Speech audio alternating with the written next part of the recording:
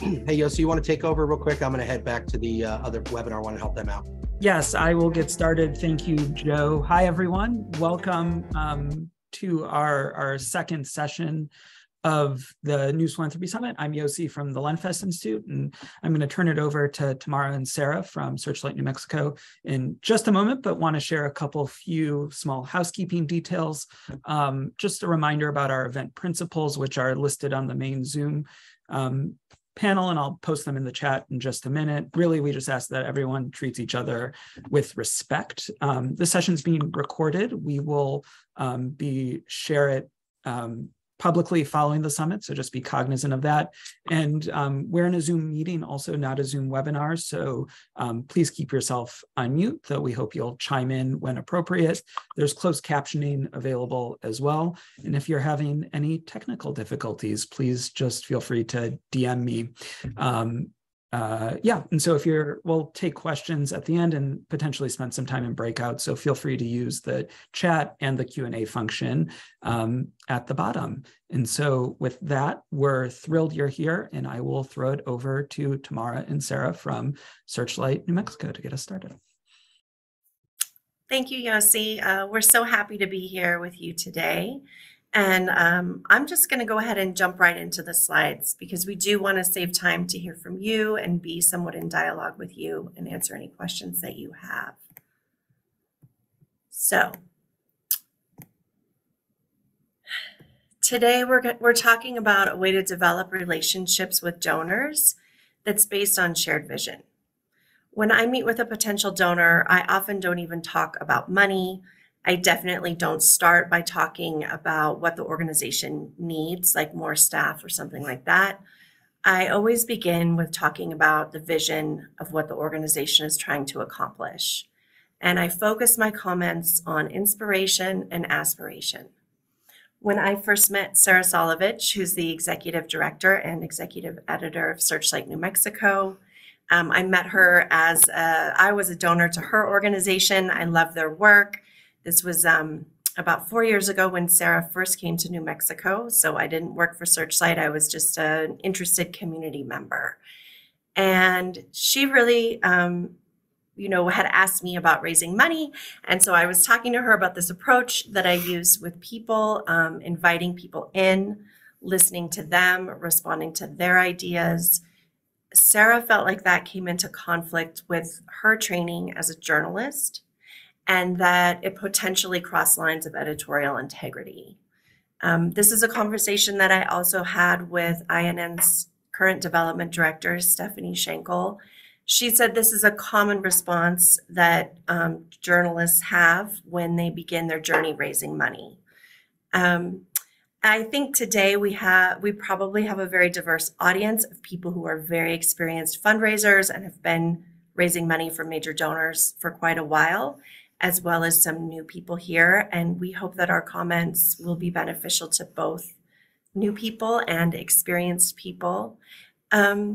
So here's some questions that I wanted to pose for us today. And please put your comments in the chat. And after Sarah gives some examples and speaks, we will be returning to your thoughts. So as journalists, how do we raise money for our work without feeling like we might be compromising editorial integrity? And how can journalism organizations create meaningful relationships with donors who want to be involved and still feel like we're holding power to account? We're going to explore ways to walk those lines where you don't feel compromised and your supporters don't feel shut out from your mission and work. The other thing that I want to say, the main thing I want to impart today is if it feels yucky, don't do it. So I've found, as you know, my first job was as a program officer at a foundation. Then I became a development director. Then I eventually became a financial advisor at UBS. And so even though I've done all these different things, it's always dealt with money and with people who have money and people who want to do something with their money. And one thing I've noticed is that when it comes to money, we often treat it like it's a different animal, and that we almost put it in this other box completely separate from what we're doing and what we care about. and that we almost expect it to feel bad or to feel wrong. And so today I want to counter any narrative that you might hold that you have to learn a completely new skill set or become a different person in order to raise money, and that the best way to raise money is to feel completely comfortable doing so. It's to harness your power as a storyteller, and speak from your vision, your mission, what you care most passionately about. And now I'm happy to turn it over to Sarah Solovich, who is going to speak about her journey from not even knowing how to read a nonprofit budget to raising over $1 million a year, which is no small feat. Hello, nice to be here. And it's true, I actually didn't know how to raise a budget, to read a budget. When I first came to Searchlight in 2017, about $750,000 had been raised, and I thought that was a fortune. I was also assured at the time that as an editor, there would be no expectations on me to raise money, so I didn't pay any attention to it. A few months into the job, the executive director came to me and actually, he gave me the budget, and he said, you should be familiar with this. And at that, I just threw it into a drawer and never looked at it. But a few months after that, he came to me and said, the money is all gone. And you have 2 months before you need to close down shop. Well, at that point, I started reaching out to people. People I thought might possibly help. And the first person I really reached out to was a former editor of mine at the Philadelphia Inquirer. I'd worked for him off and on for years, and he had gone to a major foundation. And I called him up, and I remember walking around this huge conference table for probably 2 hours because it went from light to dark. It was kind of black by the time we finished our conversation. And I just explained to him what I was trying to do. And I remember at the end of the conversation, he said to me, what is the problem besides money? And I said, there is no problem. It's only money. And a week and a half, maybe, I had money. And at that point, I was just that little bit of luck. I mean, and it really, part of it was total luck. And then, but the other part of it has to do with this maxim that I've since heard in fundraising, which is that people do not give money to foundations. They give money to people. And tapping into your network and the people you know and who trust you and believe in you. And, it's just, it doesn't mean you're always going to get something, but there's so much to be said for making connections with people. I have actually made offers to fly to Chicago just to have coffee with somebody. Nobody's ever taken me up on that, fortunately, but I would have done it if I'd been given the opportunity. Do you want to talk a little bit about how the focus on child and family well-being became like a central touchstone to being able to raise significant funds? That's a good point. Well, we were lucky enough to have a very clear mission. We were founded with the idea that we would write about family and child well-being in New Mexico. So any time that I've reached out to a foundation or a philanthropist or an individual, it's always been with a very clear purpose in mind, that we know what we're doing. We are, we have a mission.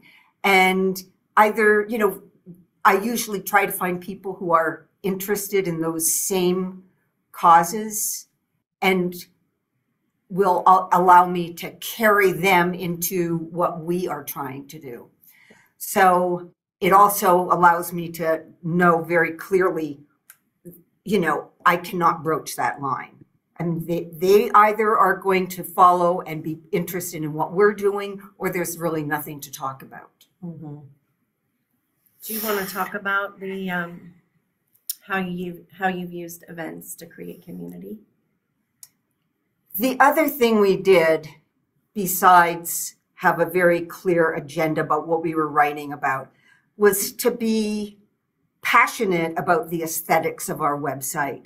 Early on, we had a photographer who retired less than a year ago, but he was more a documentary photographer than a photojournalist. And he had a very strong aesthetic. He also wanted to only do black and white. And I quickly realized that I just had a real, he was gold. He was one of the best photographers in the Southwest. His name's Don Usner. And I worked, I just basically let him call the shots about how we were going to, what we were going to look like, what the photography was going to look like. And that also led to numerous events that we were able to hold, including exhibits. Santa Fe is a very arts-oriented place to live. There's a huge interest in photography. And based on a couple major photographic projects that we did, one was called The Once and Future Child, and it was kind of going back to the very beginnings of photography in New Mexico and the Southwest, where, it was kind of the locus of photography, going beyond the WPA, going to, Russell Curtis, and others, Edward Curtis, sorry, and then Russell Lee is the other person I was thinking about. But there was such a history of photography, and then we, took that and moved it to Dawn's own photography. And we had exhibits around the state, and that also brought people to us. You found some of your first major donors that way. That's right. And when we had a couple major donors who we needed to thank in a personal way, we ended up giving them a photograph of Dawn's that had been, sealed with museum quality glass and beautifully framed. And those kinds of gifts actually were really, I think, meaningful to major donors, because after all, they don't need another tchotchke. They don't care about, another canvas bag or a mug. So these were really, I think they became thoughtful gifts that also carried kind of the stamp of Searchlight with them. Mm-hmm. Another thing, I was going to talk about the magazine. Yeah. So after we'd been in business for about a year, we created a magazine that was essentially kind of an amalgam of all the best stories that we had done during the previous year. We shortened them, we made them very graphic heavy, and the initial idea was that we would take this magazine to the legislature, very idealistic, and tell these legislators who hardly read, hey, these are the issues that are so important that we think you need to weigh in on. That didn't work that well, to be quite honest. What we discovered with this magazine was that it, to our surprise, worked as a kind of introduction, almost like a calling card for donors. And so when our reporters go out, when I go out and meet with, potential donors and philanthropists, I have brought this magazine along with me. Sometimes they just happen, people find it by accident, and we've received, occasionally $10,000 checks as a result of some individual who saw the magazine. So that's been really useful to us, and we've continued to do it on an annual basis. Our new one just came out a week ago. We mail it out to all our foundations, any donor over $250. And we're even now having a magazine launch party at the local bookstore here in Santa Fe. We've also, for the first time, started selling ads. So we're thinking about how we can monetize what we do. And thanks to Tamara, we sold a lot of ads. This slide is also talking about the Q&As that we do with reporters. which has been a good way to diversify our funding base a bit and also find some new board members and just engage the community in a different way. Right. I'd almost forgotten about that. So occasionally, if we have a story that's really especially impactful and meaningful to a lot of people, we've used it as an opportunity to kind of leap off and have an event. Sometimes we've done that in, very quickly. For instance, we had a story about 6 months ago about the jail in Albuquerque and how understaffed and dangerous it's become. So dangerous, in fact, that the district attorney or the public defender will no longer allow his own lawyers to go into the jail and consult with their clients because there's just not enough guards present. And it was a pretty hard-hitting piece, and we ended up finding a bar in Albuquerque for our reporter to go and give a presentation at, and the public defender attended it with him. So that was a way. We've done numerous events like that. We've even brought in experts who are sources from around the country. They'll usually, well, always, because we don't pay them, they'll fly in, we'll pay for their airfare, and then they'll come and do a presentation with us for a large group of people. And it's not that necessarily, we don't charge tickets for it, but we hope that it's going to bring more people into the, Searchlight community. So that's a big one. The other thing I guess I'd like to say is that for a couple years, even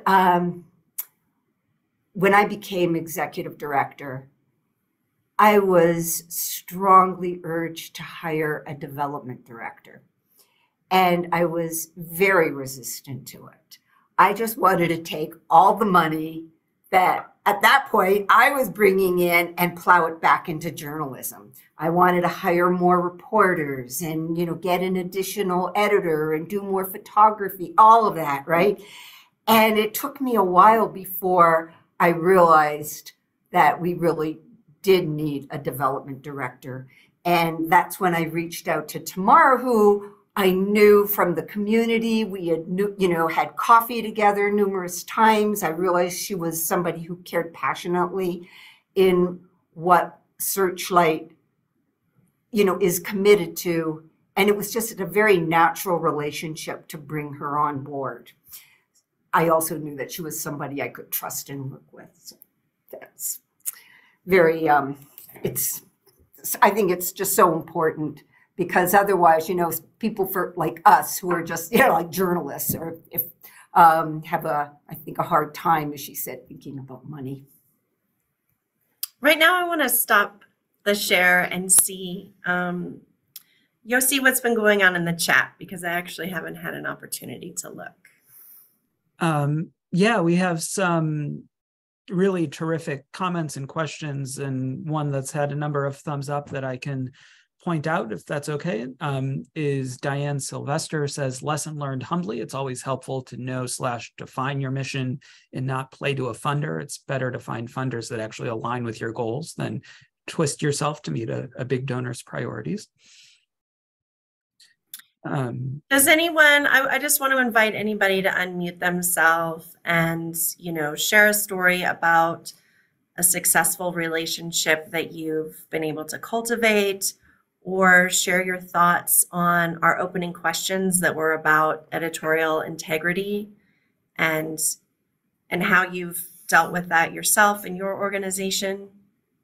Yeah, if you want to raise your hand, use a little raise your hand reaction. I can spotlight you so you can bring you up on stage here.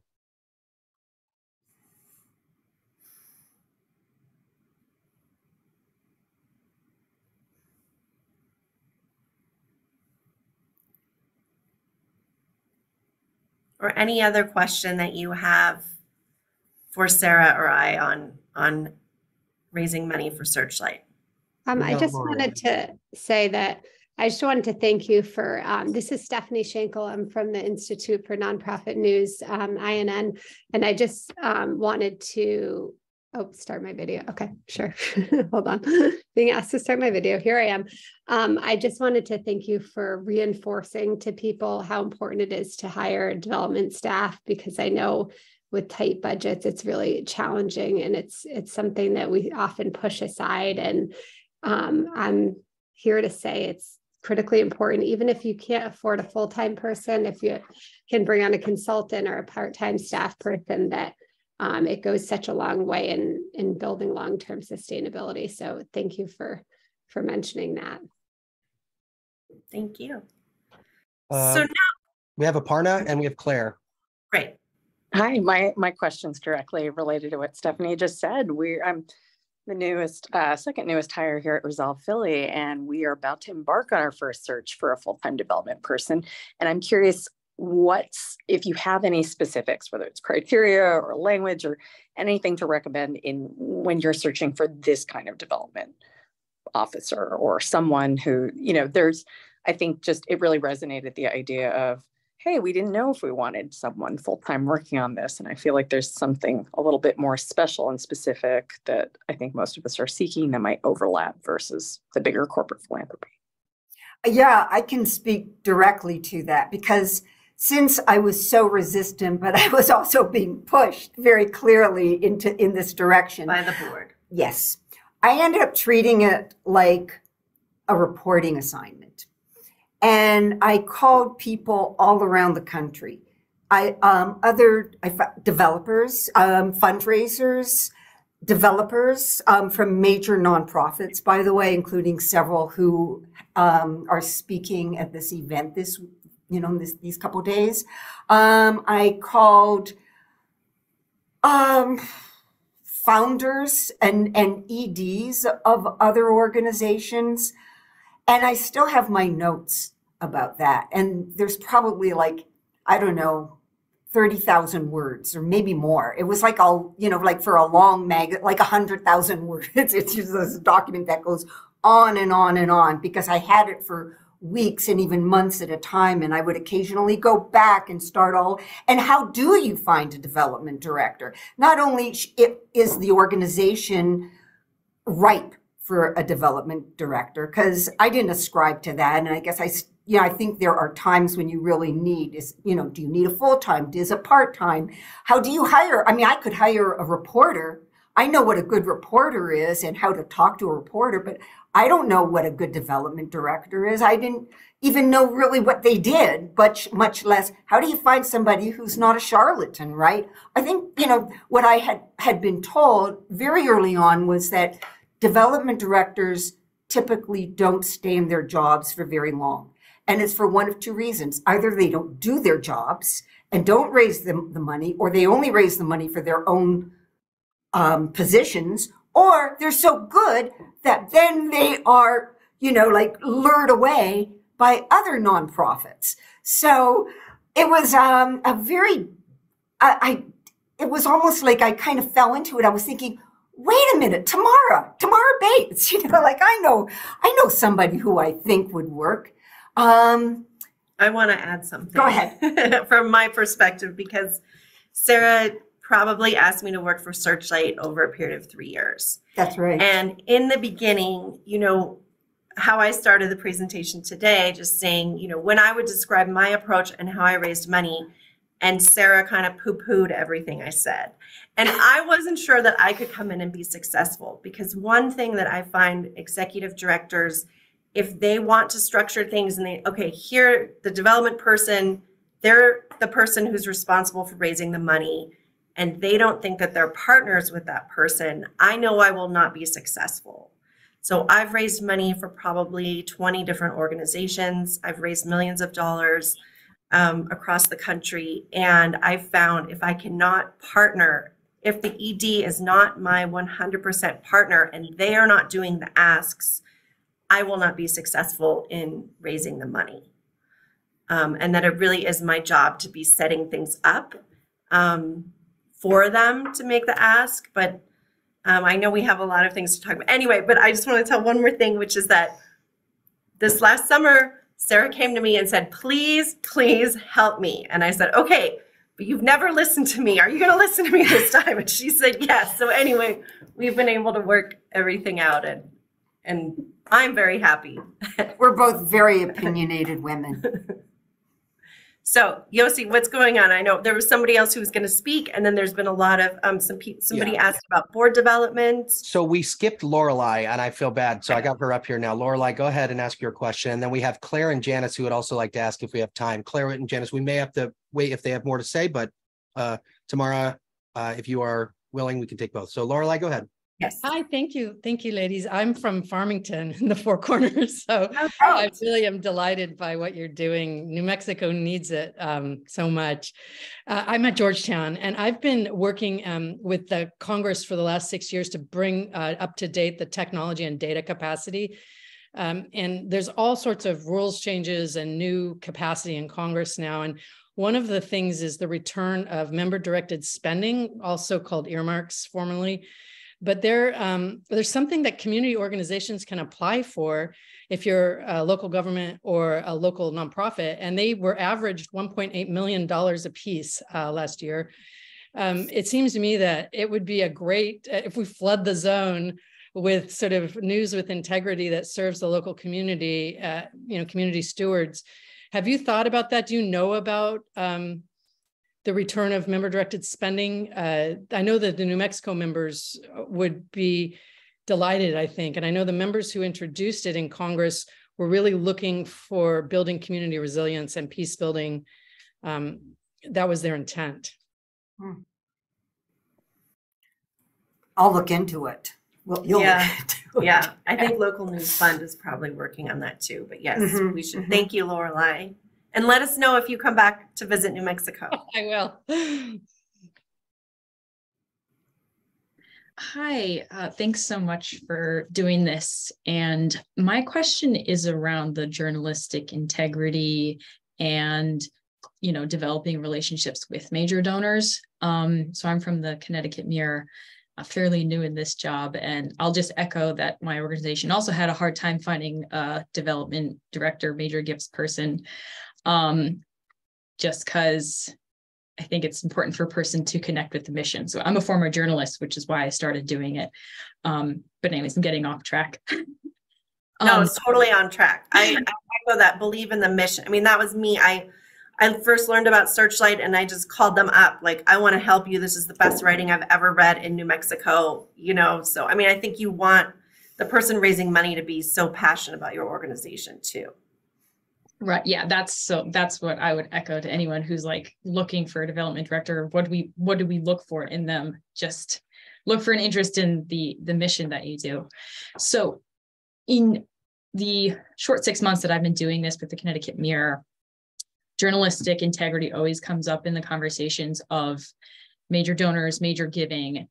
And from my interactions with major supporters of the Connecticut Mirror, I've never felt that pressure from them that they were trying to influence what we do. And maybe it's just our approach that we're set very clear guidelines around the relationships that we don't attract that kind of person.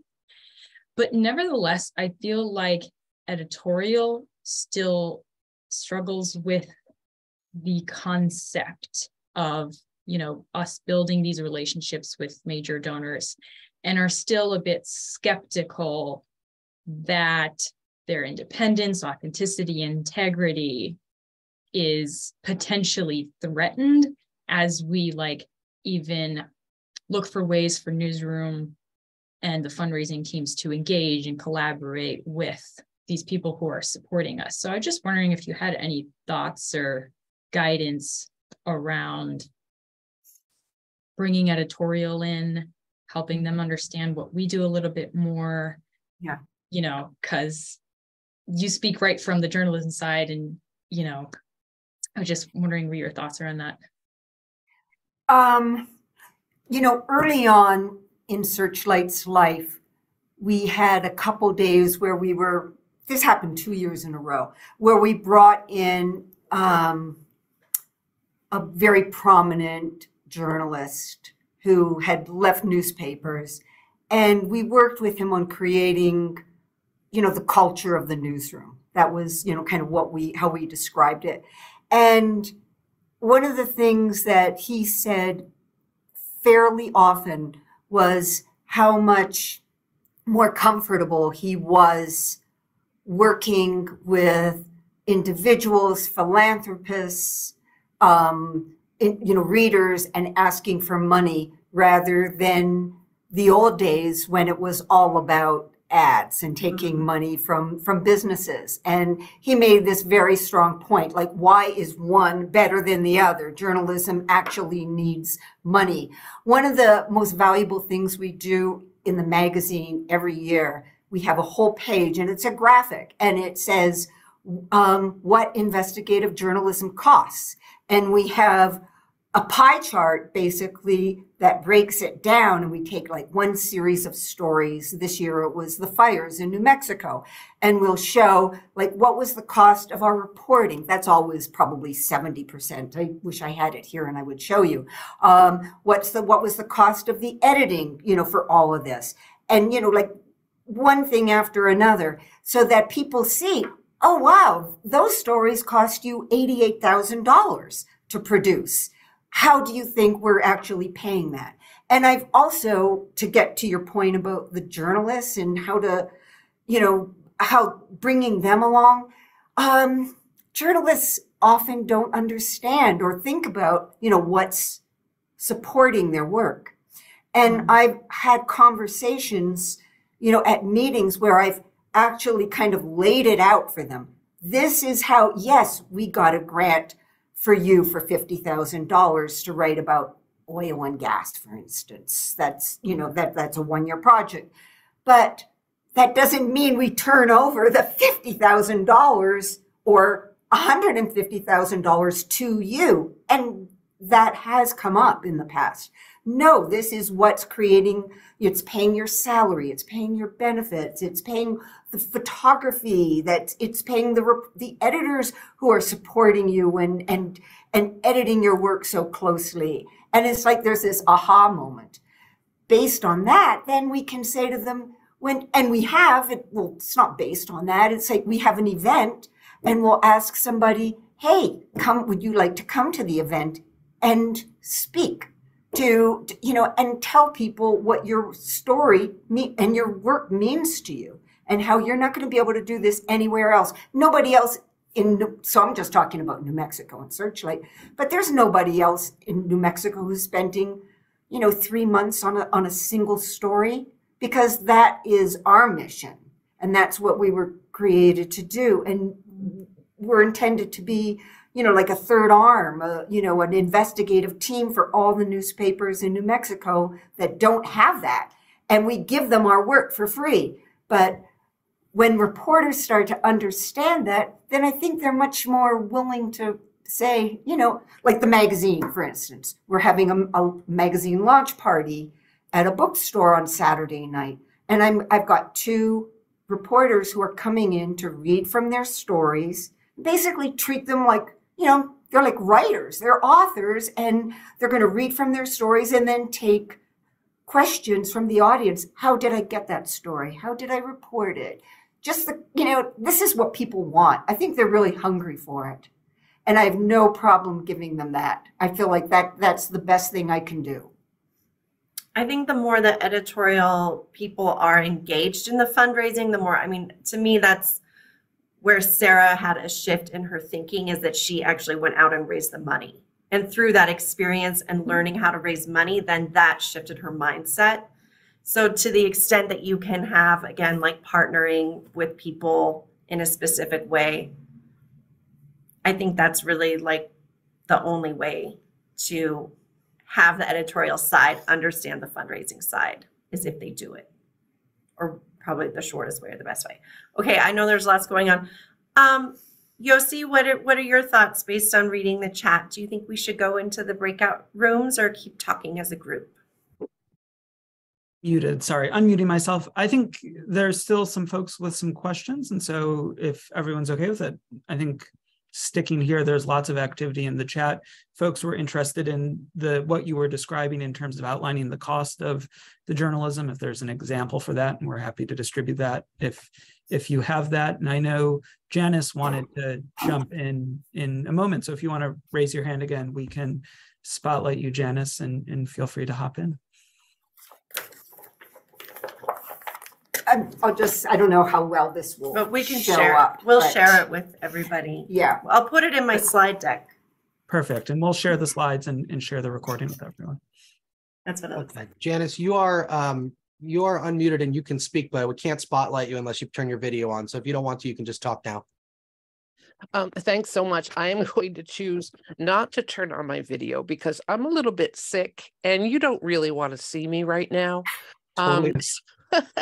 I just wanted to highlight and thank Tamara for talking about the need for directors of development. I am not a journalist. I'm with a Harpswell anchor up here in Harpswell, Maine. It's a nonprofit paper that I founded to relaunch about 2 years ago. But I come from 35 years of development experience. And I find that my relationship with our editor, so I'm sort of the publisher / director of development, and then there's the editor, and the two of us feel like we are two parts of the same job. So we're definitely co-directors. Nobody reports to each other. And I do find that if you don't have a professional fundraiser and a professional fundraiser tomorrow that you were talking about with relationship building, there are so many bad fundraisers out here. I could tell you that. And yes, you're nodding. Really, really bad. I mean, I had a donor thank me for not putting in a gift envelope into my acknowledgement for his $1,000 gift.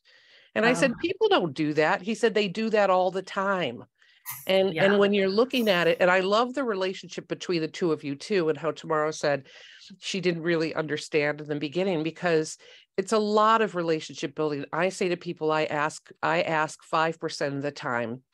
And when you do that, and when you have the time and the money and the focus to do that, it pays off in spades. And I also understand there were a couple of people in the chat saying, how do you do this if you don't have any money to hire somebody? And I totally get that too. You have to remember that as directors of development, we're cost centers, but we're also profit centers. We will bring in more money than we cost. And that's another thing I really want to recommend for someone who's looking for a director of development. You can have someone come in and say, sure, I'll run the annual fund. I'll do the acknowledgements. I might do an event or two. But it's sort of like low line. Like if you say to a director of development, this is our mission, you have to believe and be passionate about the mission. And we want you to take us to the next step. Here are goals. You know, we really need to raise X number of dollars. How would you do that? Like if you sat down right now, how would you go about doing it? Because there are a lot of us who are we're not very proactive. We will sit down and do a job, but we won't, go that extra mile. So anyway, don't want to take up too much time. I just think you guys are right on, and I'm really happy to hear it, because it's, again, there are two kinds of development. You want someone who's really comfortable with it, who knows that you're bringing a lot of value and you're really happy about it. Not to say like, oh, gee, I need to ask you for money right now. I'm really sorry. But we do a good job. Don't you think that sort of attitude. Anyway, brava, both of you. It's great. Somebody had asked about board development. Oh, is that what you were going to say, Yossi? That was exactly the question I was going to ask. So okay, can we go back to that question? Let's see, what was it? Yeah, I have it right here. It was, I now lost it, but yeah, you both spoke about the importance of board development. And so I'm curious how you're thinking about engaging your board, and as you're thinking about growing a board, is philanthropy and fundraising capacity and those relationships something that you have in mind? And Danny had just raised his hand, so maybe he was the person that had the question. No? Okay. One of the things, so I was actually brought onto the board of Searchlight before I became the development director this last June. And one of the first things I did was I just started interviewing each board member around their specific interests. Why were they involved in Searchlight? What did they care about? Why did they stay? What do they still want to contribute? And that way I really got a sense of who each person was. And then I created a 3-year strategic plan and did a lot of work with the executive committee on this plan, and also showing this nonprofit life cycle chart to show people, you know, we're at the 5-year mark right now. At the 5-year mark, here are some things that happen. Because I think a lot of times people don't put into context where an organization is at. And the board members have all kinds of ideas about, you know, when I sent it to them, they all were like, well, we're at the mature stage, right? I'm like, no, we're at the adolescent stage. You know, fortunately, the chart had some years on it. I'm like, we're just transitioning now to having systems be more clear, to separating out some of the leadership responsibilities, to having more capacity at the leadership level. So after we went through this whole process, then I also started by asking the board members to come up with their matching pledge before the end of the year. And that was interesting too, because when Searchlight was founded, and we still have many of our founding board members, the board was told this will not be a fundraising board. It was a board mostly of very high-level journalists. And Sarah would always tell me this, you know, before I was even involved. The board doesn't think their job, and I'm like, there's no such thing as a nonprofit board that is not a fundraising board. Like, I'm sure, you know, I understand that they think that, but like, we have to get them to a new understanding, and we've been able to do that. I think having conversations with individual board members and doing it that way, and then creating a plan that reflects all of their feedback, that was really, I think, the most powerful way to get everybody on the same page in support of the goals. And then once everybody's on the same page in support of goals, then you can talk about how they're going to participate in raising money. Hi, Mark Glazer. I see some of our New Mexico people are here. Amazing. Danny, but Danny had a question, or is there somebody before him? Nope, Danny's next. Go ahead, Danny. Looks like Danny's next. Hi, thanks for being here. I have 2 questions. One has to do with the size of your organization, to give us some perspective. And the other has to do with maybe a general question about expanding the reach. I know that New Mexico has about 2 million people in it. And some of us serve audiences that are much smaller, and some serve larger audiences or potential audiences. How big were you when you decided it's really time to hire a development director? And I'll shut up for a minute. It was about 2 years ago where there really became a drumbeat that this is time to, you know, to hire one. How many people did you have then? How many people? Let's see. I think we had 3 reporters and 2 editors and a photographer, maybe 8 people. I think that was the number, 7 or 8 people total. Now we're at 11. Okay, so a whole bunch of us can relax that we're still too early. Yeah. Yeah. Because it's a really fine line to walk. You want to make sure that the journalism is at a, you know, a pace and a standard, the quality is there, that you can, you know, you have something to take to the public, to foundations, to, you know, because there's, like, when I first came to Searchlight 5 years ago, there were, I think, 250 members of INN. How many are there now? It's like 800 to 1,000. Some, like, it's huge, right? And so, I mean, and you've got all these for-profit newspapers that have decided to become nonprofit newspapers. There's a lot of competition for our work. And I moved here, you know, to New Mexico from California, and it wasn't just to do the same old. I was, you know, finding it hard enough to, you know, get my stories I cared about published. And I knew what the problem was, you know, from a journalist perspective.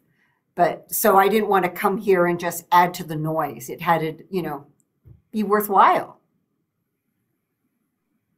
Thank you. The other half of the question was how to expand the reach of, how to expand the number and percent of people who think that journalism is a category worth supporting with philanthropic money. It's constant education. I mean, I meet with people, and these are people who are well-read, well-positioned, well-financed, and I start to talk about the free fall in journalism and what's happening and with the shrunken resources. And their response, I'd say 6 or 7 out of 10 is, really? I didn't know that. And you really, it demands repeating, even if you think that you're talking to somebody who knows the status, or they might say, oh yeah, I heard that, but they don't really know what that means. And once you start to explain to them, and then they put it together with the politics and the fake news, all the things that we deal with on a regular basis, it's like ding, ding, ding, they start to get it. So I find that like really significant. And then when I tell people, we're giving away our stories for free, which is probably what most of our models look like in nonprofit journalism, then it just carries an additional weight. But it's just kind of going back sometimes to ground zero. Thank you. Thank you, Danny. That was 2 great questions. And Andres de la Pena, you have your hand up as well.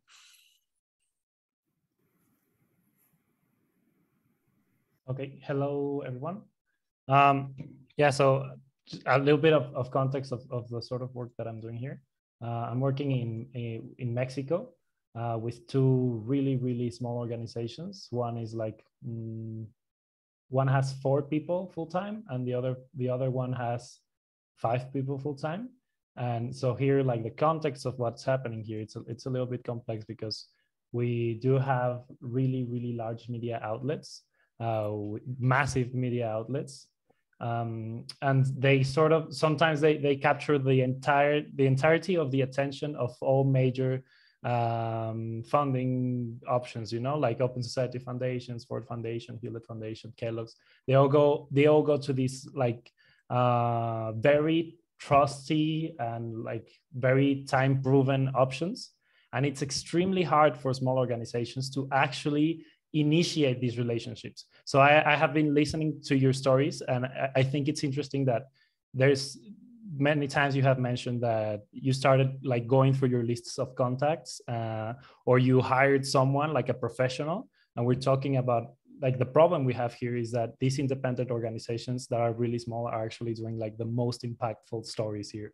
They're winning international prizes, they're winning national prizes, but they have 0 funding. Like the organization that I'm working on, like mostly for, has a yearly budget of $16,000, and that's it. Like that's for everything, even for accounting, even for the legal person, even for design, for webmasters. That's it.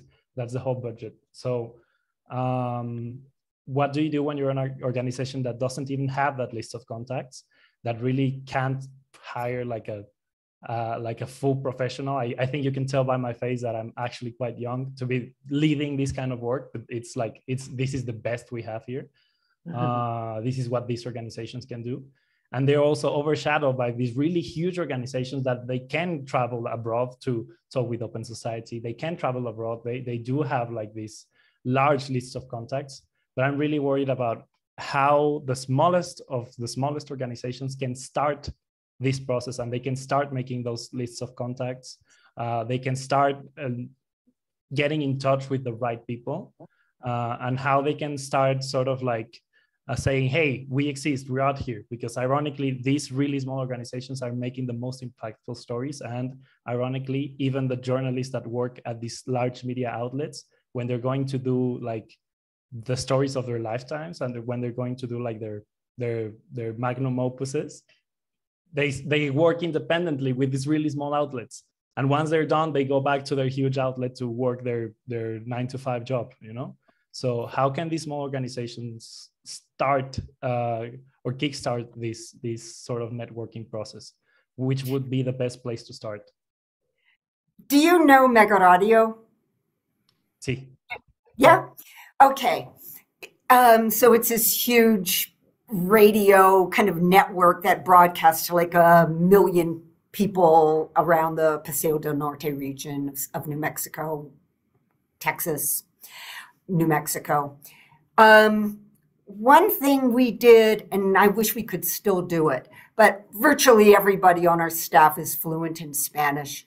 We've sent a couple reporters down to talk. I mean, they ate it up. They're looking for people to go on radio and talk about their stories.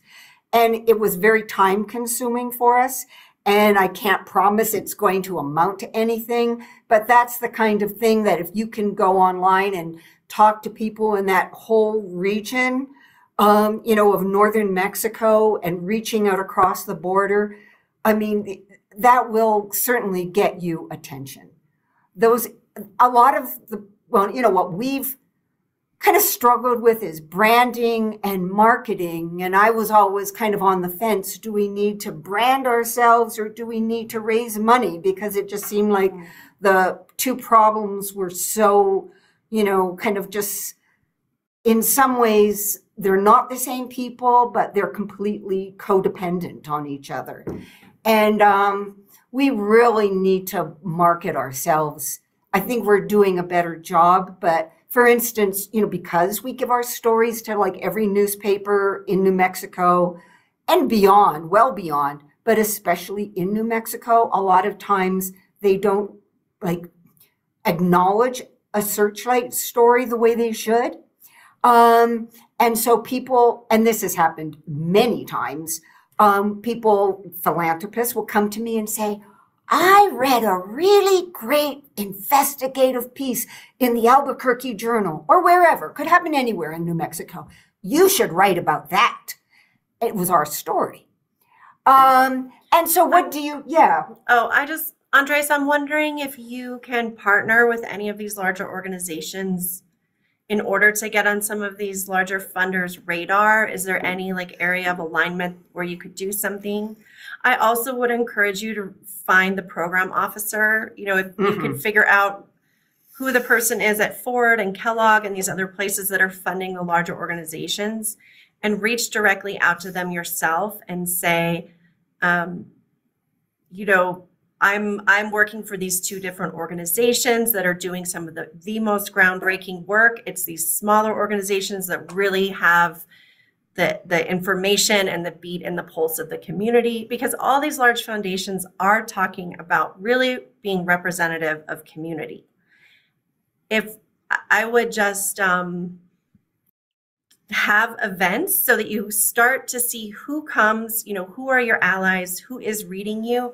I always start with the people that are the biggest, the fan club, even if you think those people don't have resources to give you. But if you start from the people who care the most, and then you go out from there, and it's the people that they know and so on. But then also it always feels good when you're starting with the people that already care about you and the people who don't have to be convinced. But many times when I'm trying to find support for something, and I have worked with a lot of different startup organizations in a variety of sectors, I find who has the resources, who has the money, and I figure out a way to stand next to them, however that looks. Yeah. However that makes sense, to align in some way and to get on people's radar. Because if you can just kind of move towards these larger organizations in a way that, again, makes sense and fits with what you're already doing, that's how you can, I think, start to get on the radar of some of these larger funders. And we're reporters, right? We can find anybody. That doesn't mean they're going to say yes when after we've identified them and got their phone numbers, but at least we can find them. We know how to get to them. It's amazing. People you think you have no connection to. That when it comes to 6 degrees of separation in journalism, it's more like 3. Great. I just great wanted to tips. Thank you. go over our last slide. We have 5 minutes left. Thank you so much for a very lively conversation. That was my hope for today. Where's my slideshow thing? Here. Okay. So I just wanted to point out this one piece that I find very helpful when you're starting to work with major donors, with individual donors, is, a lot of times you'll have a lunch with someone, it seems to go really well, but then, how do you get the gift? Because, I've had a lot of lunches where we don't talk about money and the person just hands me a check at the end of lunch because they understand that that's what the meeting was about. However, sometimes that's rare. So, moving people along this continuum, you've had lunch, you've had a conversation, it's gone really well. How do you actually get that person to start giving you money? And I just try to plan a complete calendar of events and different things that are going to match different people's interests. And then I start tracking, what did inspire that person to give money? So you have the lunch, you have a great conversation, then maybe you invite them to an event. After the event, either at the event or after the event, there's an ask, did they respond? Normally, I think the industry statistics are that it's around 3 times that someone has to be asked for money before they will give. So it might be that these relationships that you're nurturing, again, you have to have several touch points for that person before they actually give you a contribution. I also, my approach is definitely not a pressurized one. It's not a transactional one. I'm not a fan of telling people how much to give. I'm not a fan of, asking for a specific amount. I think sometimes, people do respond to pressure, but then they won't give to you again. So we look forward to, please reach out and email either one of us if you have any thoughts following this. I always ask for a meaningful gift. That's good language too, right? I think high net worth people, they know how much they can give. They know how much they want to give before they sit down and even meet with you. They already have a number in mind. These people ultimately, we're talking about the really generous big givers. Eventually they become my friend. And they're people I care about. I might not socialize with them, but I genuinely care about. And when we get together for dinner, we're talking about books. We could have a whole conversation about Stephen Sondheim's music. They're not, just about the, like gimme, gimme, gimme. So yeah, that when you usually feel elated, like with our largest donors, Sarah feels like excited, happy, elated when she leaves the dinner with her. And that's the feeling that we want to encourage you all to nurture with all your relationships. And I'm just seeing that a lot of people in the chat are saying that you do feel inspired. And that makes me so happy because that was my goal for today. Really, my number one goal is just to approach all this stuff about money with some lightness, some joy, and definitely a sense of meaning. Incredible. This discussion was amazing. We could have continued for another hour or two. So thank you, Tamara and Sarah. This was wonderful. We had a whole thing with breakout rooms planned and we didn't need it because this conversation was so great. So thank you everyone who raised their hand and jumped in the chat as well. We'll share the recording, we'll share the slides so you have all these resources and we can pull the stuff from the chat as well. We're about to go to break. We'll be back in an hour. So 2:30 Eastern, different wherever you are, for sessions on the return of the Baltimore Beat, study in transformative relationships with philanthropy. So if you want to get more on how to really build a deep relationship with a funder, that's a great session. And also at 2:30, a session on collaborative fundraising with lessons from both Colorado and New Mexico about how you can fundraise to support a full ecosystem. So much more coming up this afternoon. In the meantime, please feel free to go back to the Zoom Events Hub and jump in the chat, start one-on-one conversations with folks. And we hope to see you moving forward. So thank you again. And thanks for being here, everyone. Thank you.